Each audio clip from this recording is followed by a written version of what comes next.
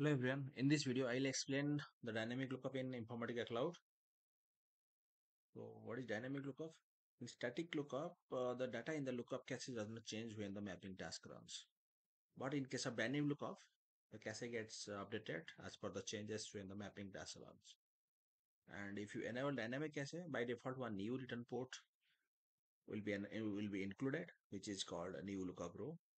Then the value for new lookup row can be 0 or 1 or 2. 0 means there is no change in data. 1 means it's a new row. 2 means the record has been updated. The values for a new lookup row can be used for flagging the record as insert or update. When we enable dynamic lookup cache, a new tab, which is called field mapping, gets added in the properties. Let's go to Informatica Cloud.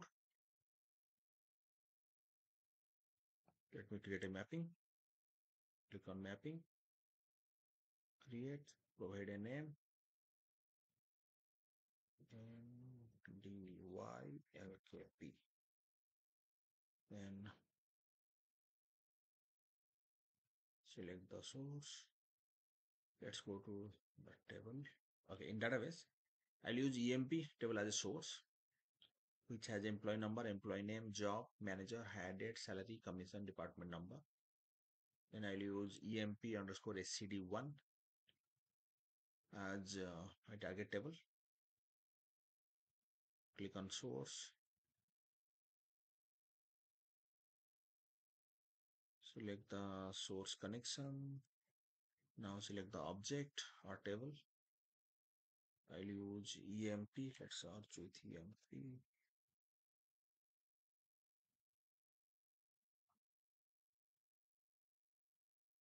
Let's go to the field and see what all fields. Yeah, these fields are present.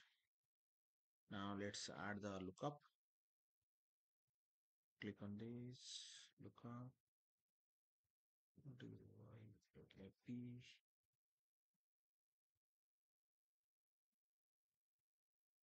You can see the incoming fields. Click on lookup object. Select the database. Select the lookup table. We are going to do a lookup on the target table. So it should be EMP underscore SCD1. Multiple matches, return any rows, let it be. Then lookup condition. As you can see, there is a conflict as the fields coming from source and the lookup tables are same. We have to resolve the conflict by adding a prefix in the fields which are coming from source. So in this case, I'll add src underscore. Then lookup condition. I'll compare employee number from the lookup table with employee src employee number from source. Return fields. In my case, I'll delete all the fields except employee number, employee name, and job. Can delete these. Click on advanced. I have to enable the dynamic lookup cache. As you can see, if I select dynamic lookup cache, you can see field mapping has been added. Then select these, then insert else update. Next thing is go to the field mapping, map the fields, employee name, job. Now go to the target. You can see the fields coming from the source side, EMP number, employee name, and job. These are coming from the lookup table. You can see here employee underscore SCD1, new lookup row, which has been added by default, and the remaining fields src underscore, these are coming from the source table. Click on target, select the database, select the target table. It's EMP underscore SCD1. In my case, I'll use data driven configure What I'll do, I'll do a insert else update based on the new lookup row value. Click on fields.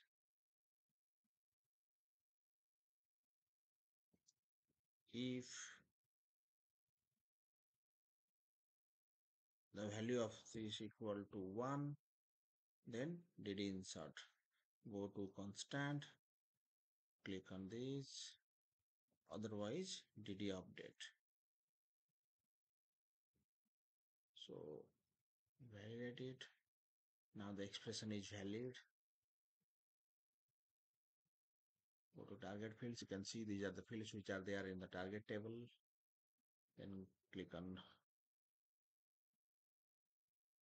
field mapping. You have to map the fields.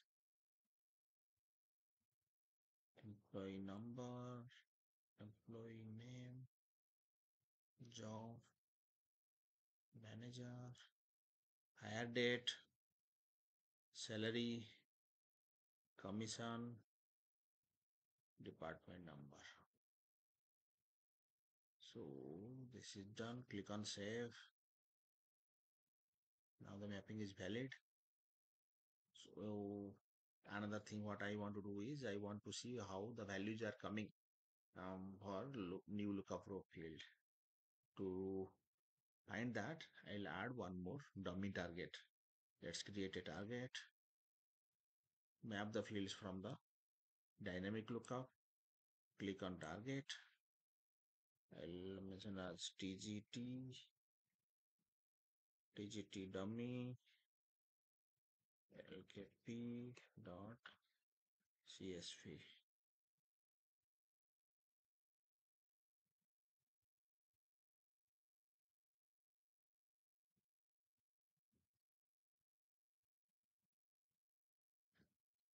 Okay, name. Let's see what all fields are coming.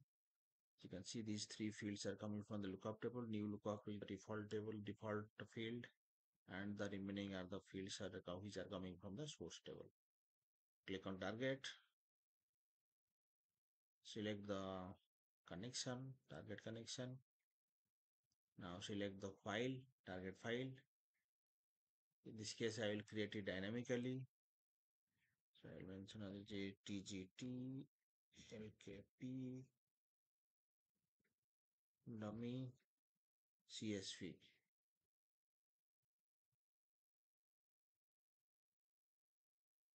Now save it. Let's go to the table. In source, I have one record. Employee number 66666666 and employee name Kumar. And in my target, no records are present now. Let's go and run the mapping.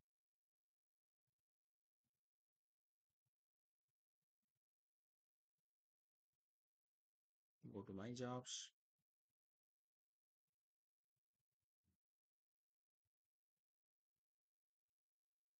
Yeah, it's running now.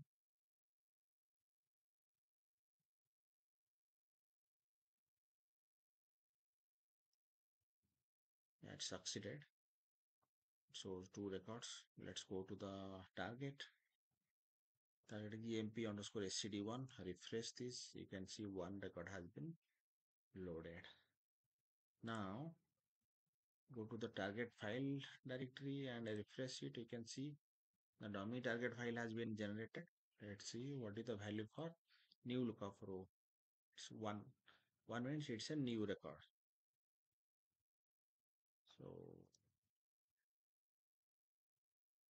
now in this, let's go to the database in source. This time what I will do, I won't change anything for this record.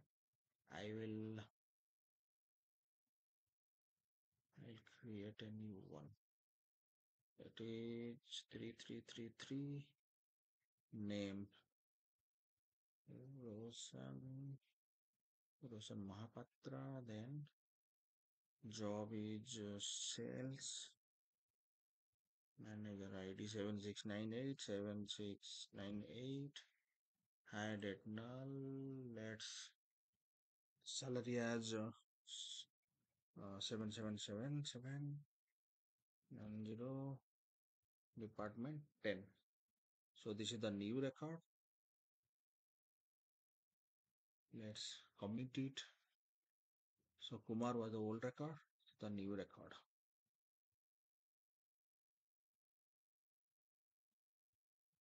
Now let's run this.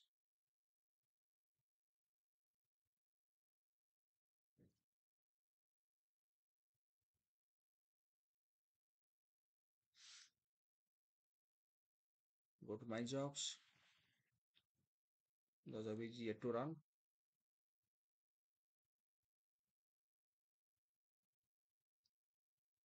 Yeah, it's running now. Let's wait for a few seconds. Yeah, it succeeded. Okay, so what we did, we added a new record in the source table. Let's go to the target EMPSCD1. You can see the new record has been inserted and the old record no change. Let's go to the file and see what is the value.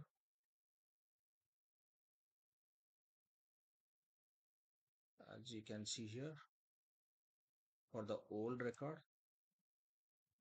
the new lookup row is 0, and for the new record, new lookup row value equal to 1. That's why. So there is no change for this record, and this record has been inserted in the target as it's 1. Fine. Let's save it. Let's go to the database. This time, what we will do,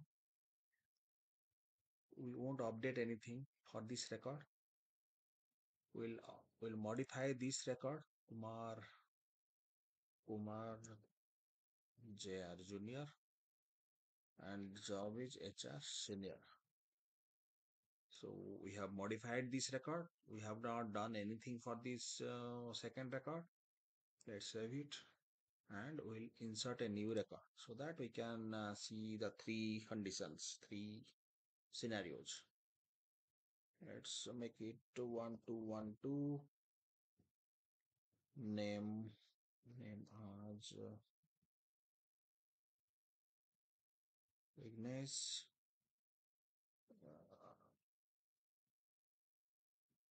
Architect 7698. Added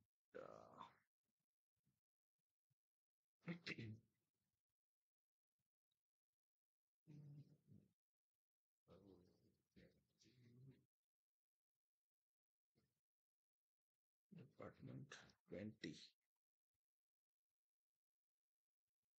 That's what we did. We have not updated anything for this record. We modified this record and inserted the other records. So this record combination should satisfy our three scenarios. Let's go to the mapping.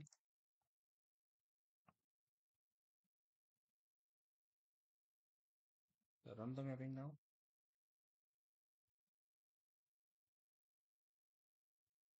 Click on my jobs.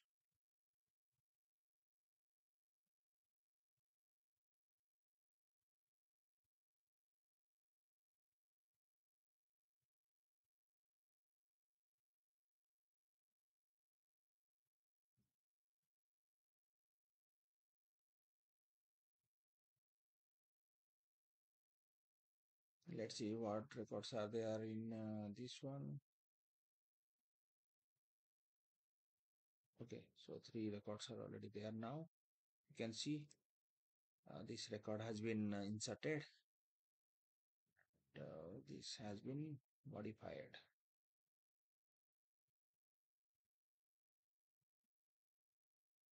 Let's go to our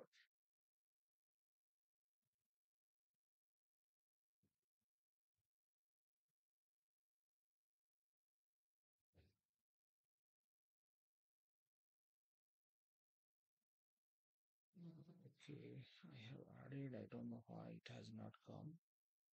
02.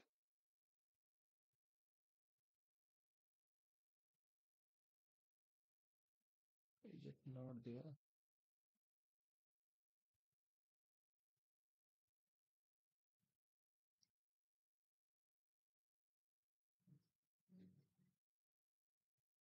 Okay.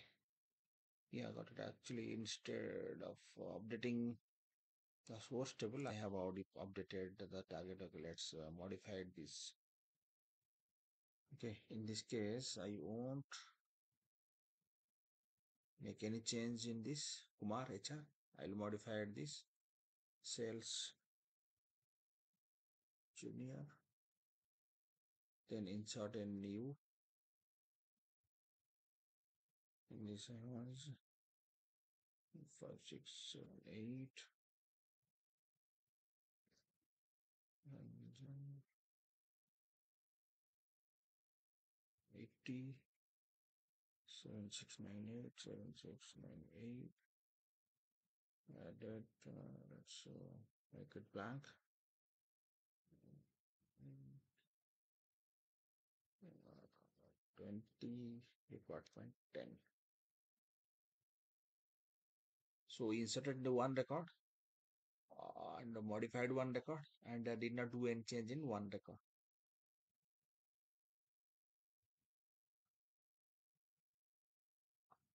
Let's go to the mapping and run it.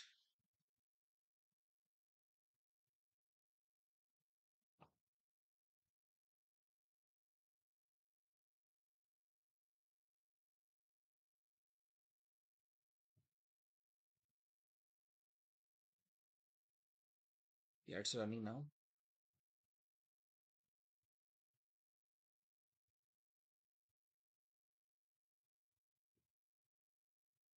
Yeah, it has succeeded. Let's go to the mapping, sorry, the table and see the new record has been inserted and this has been updated. Okay, let's go to the file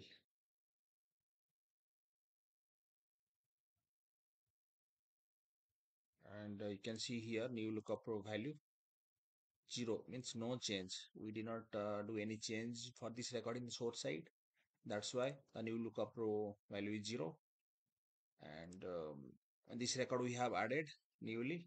That's why it has new lookup row as 1 and we have modified sales. It was sales, so we added sales junior something. That's why the new lookup row value became 2. And accordingly, records got loaded and we have implemented SCD type 1 using this lookup, dynamic lookup. You see the mapping that you can do if you don't have any surrogate keys or anything and you just need a insert else update that you can perform using in this process. Source, a target, a dynamic lookup, and in target side, make it as data driven, operation as data driven, then provide the condition. Can mention based on the new lookup row, did insert or did update, and then you will be able to implement SCD type 1. Thank you.